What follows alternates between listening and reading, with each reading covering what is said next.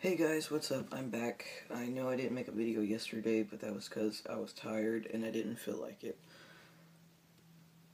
So, yeah. Even though the title says, can your dreams be the best movies?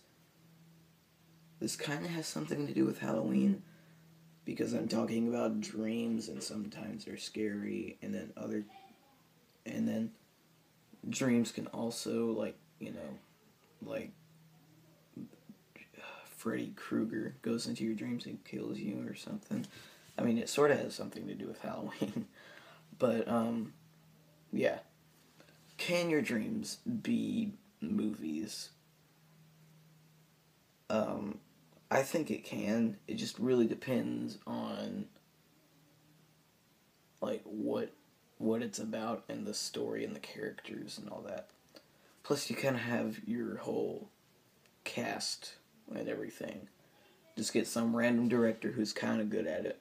Then get the people from your dreams to play as the characters. Like, I'll give you an example. I had a dream that one day we could live and be... Okay, so I had this dream where I was, me and my brother were, going through my house and everything, and there's these random doors, and whenever you open them, they'll have things like a severed hand flicking a light switch a bunch, and then you'll go into a different room, and then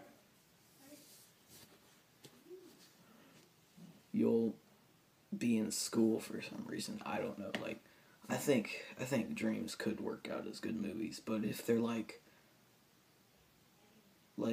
let's say you're Spider-Man and stuff, that won't work unless you're doing like a YouTube fan film or something. Because other than that, you can't make a movie with characters from companies. But if you have an original idea, it would work.